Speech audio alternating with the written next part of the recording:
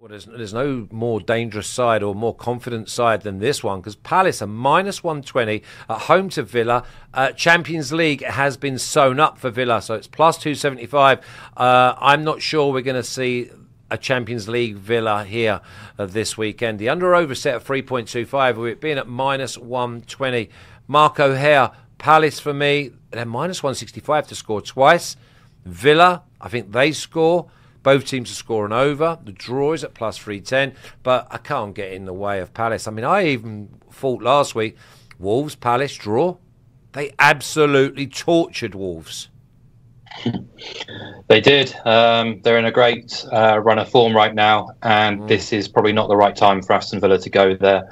I'm sure you may have seen, but on Tuesday night when Tottenham lost their match against Man City, which confirmed Aston Villa playing Champions League football, the Villa players and squad and staff were enjoying their end-of-season dinner, and the news broke, and you saw pictures of the players, the staff, all celebrating, all getting on it with a few beers and drinks to celebrate. And look, there's plenty of time for Villa to recover from a hangover from Tuesday to Sunday afternoon, but that's just one of the reasons. It suggests to me that perhaps there might be a downing of tools. But the key point, I think, to oppose Villa this weekend, regardless of who they're playing, really, is the fact they have looked out of gas for the most part of the last couple of weeks, really. Those home and away legs against Olympiacos, they had nothing left to give. You can kind of allow them to raise their game against Liverpool for the last home game of the season on a Monday night against big opposition.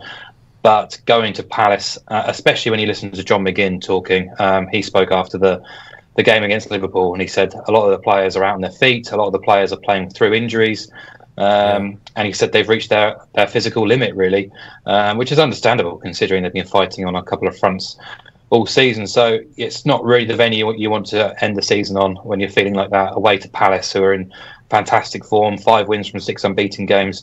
You mentioned that game, sort of smashing up Wolves at Molineux last week. They've also annihilated West Ham and Man United, beaten up Newcastle in that sequence too. The combination of Mateta, Eze and Elise have been pretty mesmeric at times, and there's a lot to like about Palace, and I think the future looks really bright if they can hold on to those two superstars, playmakers for next season. They should be aiming for a top half finish. So I'm very similar. I'm all over Palace in many different ways, but I know you guys have got pro Palace plays, so I've gone elsewhere. So my play was here to back Michael Elise to score at any time at plus 230, which is a very disrespectful price considering he has scored in 9 of 18 league appearances this season, so 50% hit rate, and he has scored in 4 of his last 6 at Selhurst Park.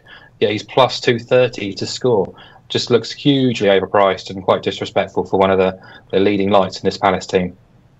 Yeah, I totally agree. You've got to be with a home side. I think that, again, this is one of those where, like Chelsea, the season's ending at the wrong time for Palace, because I think they're going to be, as long as everyone stays fit and they keep them players as well. Before I go to Brad, though, I love, anyone who knows me, I love my banter. I think it's so healthy. Oris is giving it to you, Vantage Roxy. He wants to know, what about that profile picture? Come on, son, don't be getting all shy on us. Oris, keep the banter coming. Brad, Palace Villa. Yeah, I'm going with Palace money line here. I thought the price was more than fine. Aston Villa basically crawled their way into the end of the season and then put up the most massive effort to get back in the match to get that point against Liverpool. They're banged up. Like, we just go through the list of players that are injured. It's just tough, right? Even having Matty Cash out there when they had him out on the wings, and you could tell that he was not 100%, because I was like, I said something like, Matty Cash, is he really that slow? Like, there's no way he's a pro football player that slow, and then news comes out he has a calf strain. Like, there's a lot of banged up players on there who are tired. Aston Villa have only won 1 match away from home in their last 5 across all competitions. Now they can just sit back and relax, and it's not like we're just fading Aston Villa versus a bad team. Crystal Palace have to be the most informed team that is in the Premier League.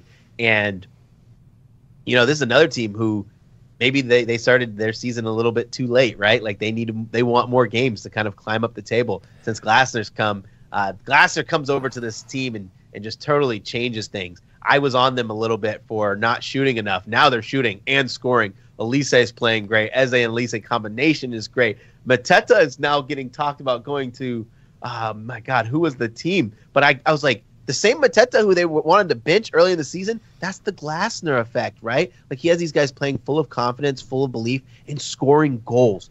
Yeah, they're going to play against a tired Aston Villa side. So money line was more than enough for me. And this was another one of those matches where I thought shot props would be good. Nah, they're not. Prices are terrible, so I just stuck with money line. There's a combination of factors here that have all fallen for Crystal Palace. They've got a new manager. They've now got a fit and healthy young dynamos. They've also got two lads in midfield who look like absolute worldies because all they've got to do is give the balls to the piano players. Walton and Hughes are just absolutely loving life in the midfield because they win the ball, they keep their shape, they give it to them. And by the way, at the back, now all of a sudden all you've got to do is defend. Don't do anything other than defend, which is great because the worst players in the team are always the defenders. And it's a fact. They're always the last ones to be picked in the playground because they're absolute odd carriers. Napoli looking to replace Osimhen. Okay, official picks, please, because we're all involved there. It's Elise, anytime goal scorer, plus 230. Palace and both teams to score. Palace to win and both teams score, plus 225. I've got this game 3-1. Palace money line, minus 120.